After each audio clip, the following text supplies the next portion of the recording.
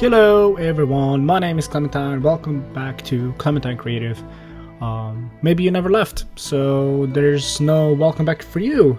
Hey, then you've been here the entire time. Maybe you've been actually waiting ever since I started this YouTube channel. Maybe you've been on the computer 24/7 just waiting for my videos. That definitely happened. I believe that happened. I feel like most of the people watching my videos actually are 24/7 on my channel, just waiting for that Friday to come up, and then are there on DeviantArt and they notice that the video is going to be up in 4 hours after a certain journal has been posted. The troubles of being someone who wanted to watch my videos. Anyways, welcome back if you weren't here all the time. I am back with this video that you are currently watching, and this is basically the painting process of the last week's video where I did the sketch. First I want to talk about this thing that I actually have written here on a paper, because I was actually afraid that I was gonna forget to mention it, which is, it says talk about the rotation. Yeah, I know. What is it talking about? What I'm trying to talk about is me rotating my canvas, which is something that you've definitely noticed, and you probably thought it was annoying as hell, because if you haven't, then kudos to you, because I have, and my girlfriend has, and everybody basically, that I know that watches it, they said that it's kind of annoying, and I am so sorry for that. So the deal is that I usually turn my canvas to get my arm's pivot point, and I think it's called the pivot point. Don't hold me for the word though. To be basically able to move my wrist the natural way, the way it was meant to go. And if you draw traditionally, obviously you just turn the paper, and here's the same thing. You turn the canvas, but if you're filming and then you speed up the process, it shows up as a sort of spazzing or some weird, you just and it's just like rotating so fast, and then you're like, it really starts to hurt your eyes, because it is happening even now, and I am truly sorry for that. That was not on purpose. Like I said, it's just it's a habit of mine, and I don't think I'll ever be able to truly get rid of it. I will try to decrease the use of the rotation tool. Alright, I'll try to decrease the rotation tool, but I doubt that it's gonna improve by like 100%, because it's just, it's very hard for me to paint and I cannot just turn my tablet and, because I actually watch at the computer screen and the tablet. Sometimes, it depends, I switch, but I cannot keep, rotating my tablet. That would be really annoying, because, and why would you even do it if you can just press one button and, it's the canvas. I have thought of some ways which would help with the filming, and that would be something like, I have a Cintiq back on tablet, and what I can do is actually, I can screen capture my Cintiq screen. If let's say I have a duplicate screen, I can screen capture one screen where the painting is just happening, but on the other I actually paint. But the thing is that for some weird reason, my Cintiq does not want to properly connect as a extension screen on my iMac, and yeah, that's a problem. So for now, let's try to hold it in like a fart, but differently. Let's try to hold it in, and hopefully it'll get better. Now that I got that out of the way, let's talk about what's happening here, what you've been watching while I've been apologizing, trying to get you to find mercy in me, or what? Whatever. Okay.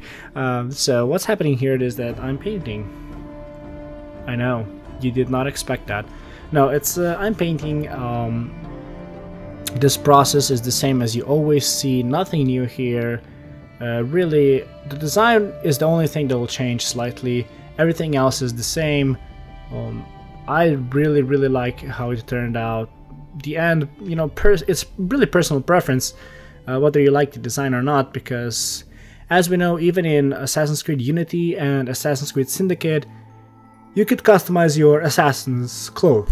So you could have, you could make the character have, gauntlets, different gauntlets, different torso pieces, different hoods, and different, I think, trousers even, and boots. I'm not sure. So a lot of things. So with that, when that came out, there's a certain amount of freedom and customization that you can do. So maybe you won't like this piece as much, but really it's personal preference. I really like it, and as you already know, it is a combination of pirates, which is kind of my flavor, the kind of checkered pattern, and then the whole samurai armor on one side and a little bit on the other, and the whole ninja look, and just the Japanese feel. It's very noble, very Japanese-ish, very Asian-ish, I will say.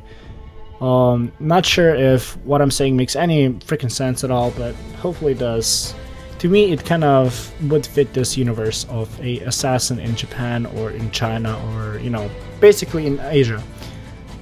So a lot of things gonna change. Well, I do say a lot. Basically, it's some things that you will notice. There's gonna be no, let's say, throwing knives on the chest, like on the chest belt. The chest belt is not gonna be 2 belts, but it's actually gonna be 1 whole belt, and some other minor things, but they're noticeable. So as you're seeing me do here, this design, I am doing this technique where I color in with one solid color, which is usually the darkest color, and then I apply light to it. So I'm doing the exact reverse as I would do if I was traditionally drawing, and I would draw in the lines and then shade, because the light is already in there. So there would really be no need for me to put light, on white paper. If you're drawing, you're just shading. Here I'm basically adding a solid layer of one color, that's darkest color, and then I color in the highlights. So that's my process. But as you can already see, I have something already done. This is what I was talking about. This process is that try to get this in action. You try to work in a way where you already have something done. At least, even if it's just for you to understand, try to do it. It's production safe. But if you don't, it's also fun if you're fast or whatever. But again, and I cannot repeat this more, just don't limit yourself to time, not to lime. You don't have to limit yourself to lime, but you don't have to limit yourself to lime, but neither do you have to time. Gosh, I'm a freaking guru. Anyways, so yeah, don't limit yourself to time, but at the same time, try to find shortcuts that will help you make this, make a piece faster. I'm gonna try to explain how to get into the motivation of painting something. This being the example, which can probably help you when you do your paintings. So I rarely ever work in that silence. That silence it's a dreadful thing, very hard to work in. To me, it's kind of weird. I could work in it, but if I don't have to, I don't. So what I do is I like to get in the mood, just like sex, but different. What I mean by that, and not by sex, I mean by getting in the mood, is that I try to have in the background stuff related to whatever I'm doing. So if I'm going to be doing Assassin's Creed, I can have either Assassin's Creed soundtracks, or someone talking about Assassin's Creed, someone talking about games in general, I guess, because this is connected to games, or I can have Assassin's Creed gameplay going on in the back. In my case, I did have Assassin's Creed gameplay made by the Red Brad on YouTube. That's the channel name, the Red Brad. He makes YouTube commentary on, YouTube walkthrough commentary. I love him. He's absolutely amazing at what he does. He's very interesting to listen to, and that's why it kind of helped me to, even watching his videos, helped me get certain ideas. But really, it was a very good, basically a very good thing to listen to. I had a bunch of fun listening to him, and it helps. It helps you get in the zone of designing or painting. Really, when you're designing, sometimes I don't have necessarily someone talking in the background, just because it's then distracting. But when I'm painting, I totally have it, because for most professionals, it's like this, that we don't have to, us who know how to paint really well, we don't have to think when we're painting as much as one would think. We don't really think where we're gonna put paint. It's just something that's natural. It's almost like Feng Zhu from fzdschool.com. What am I talking about? Sorry, I am so bad with naming links. With FZD School on YouTube. If you haven't checked that out, also concept art, you know, Feng Zhu from FZD, he said that it's almost autopilot for him, and it's true. It actually does kind of feel like autopilot. You aren't really thinking on how you're gonna paint this, you know, or you're gonna be like, oh, I'm gonna put light here. You don't, you know, it's actually so natural after a long time of doing it. You don't have to think about it, and that's if you're in that position, that's a really good thing, because then you can just, you know, focus on designing, and then once you're done, you can just paint, and really it's not that hard to paint once you're in it, you know. But that's kind of that, you know. So basically, to help you get in the mood for painting, you should in the background you should have stuff related to whatever you're doing now. Obviously, you don't have to have that, you know. If you have a certain preference, if you want to watch let's say a series, or if you want to watch The Walking Dead, put on The Walking Dead in the background, you know, I don't care, whatever helps you get in the zone. But remember, you want to be in the zone when you're designing, because if you're forcing the hell out of yourself when you're doing this, it's gonna be, you know, people are gonna notice it. Maybe not amateurs, you know, maybe not your friends and some random people on Facebook that you have and you've never really met in real life, but you just kind of added them because, you know, you thought they were good for promotion, or just you maybe thought that, you know, they were your friends. Really, you just met them on one party, or, you know, people that know your ex-girlfriend, so you can kind of stalk on her over Facebook because, you know, you're creepy like that. They won't notice, but professionals will. You know, professionals will definitely notice. They will be like, okay, this guy was forcing it out. We can see that it is actually quite noticeable, unless you're really good at, you know, hiding it. Then, you know, then do whatever. Here you're seeing me do the traditional, I guess it's kind of traditional Assassin's Creed logo belt buckle. I think that almost every Assassin's Creed games, the main character has this Assassin's Creed logo somewhere on their clothing as a belt buckle, I feel like. I'm not sure, so don't take me for a word, but I do feel like I've seen that on numerous designs. So maybe it's true, maybe it's not, I don't know. So I added that in because I thought it would look cool, and it actually does look cool. It looks very cool, and you can totally tell, okay, so this guy's an assassin, let's say not a Templar, but obviously you would be able to tell that this person is an assassin just by its clothes, not clothes. I have really weird English pronunciation sometimes when I'm airing, you know, when I'm filming this, so excuse me for that, excusez-moi. I have been nerding it out here, so if you don't play Assassin's Creed, you probably won't be knowing what Templars are, what Assassins are, but kind of quick summary, Templars are the enemies and you're an assassin, so there you go.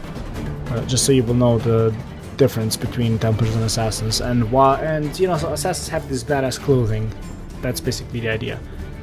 But yeah, here you're seeing basically the upper body is now just, you know, finished. I think, yeah, now the upper body is finished, now it's just the lower body. Like I said before, again, using this technique of putting one solid color down and then applying light to it.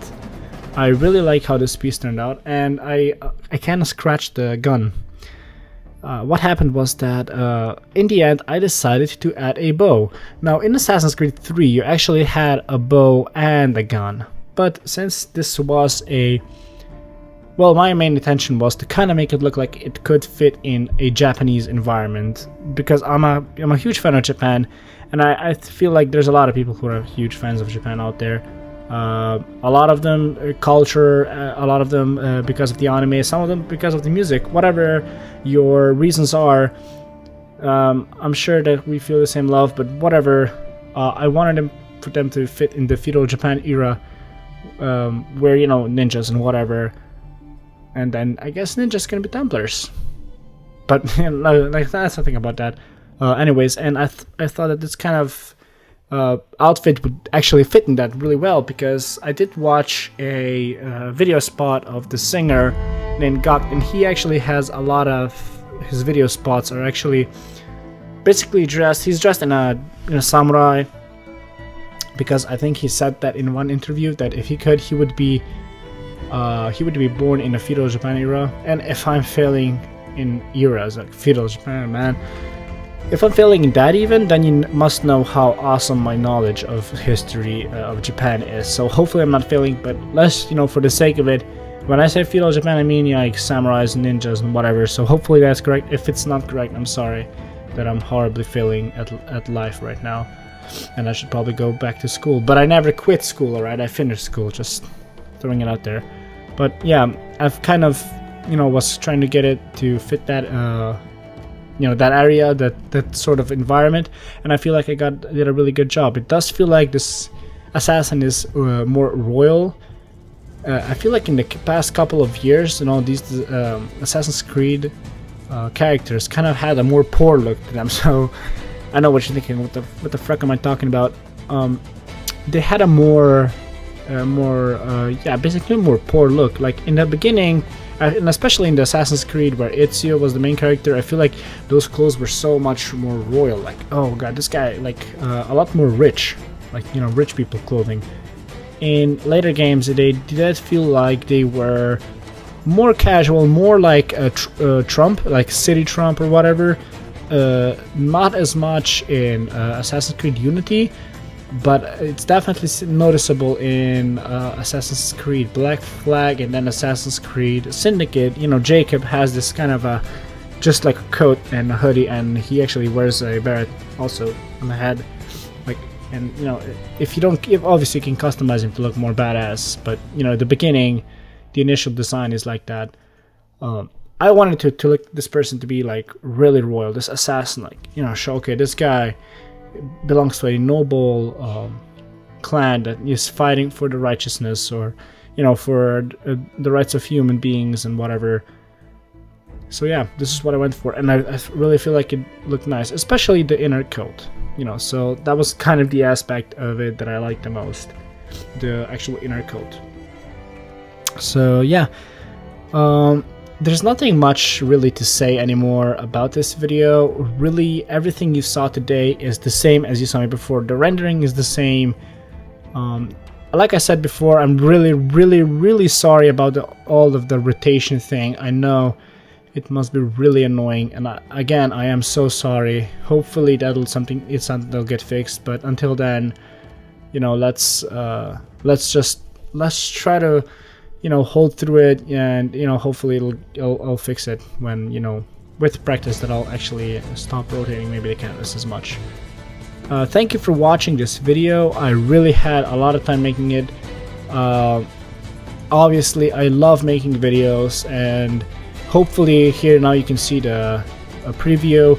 I did finish the painting a little bit after I stopped filming, and then I finished it, and now you can see the finished product. Thanks for watching this video, and I guess I'll see you in the next one. Bye.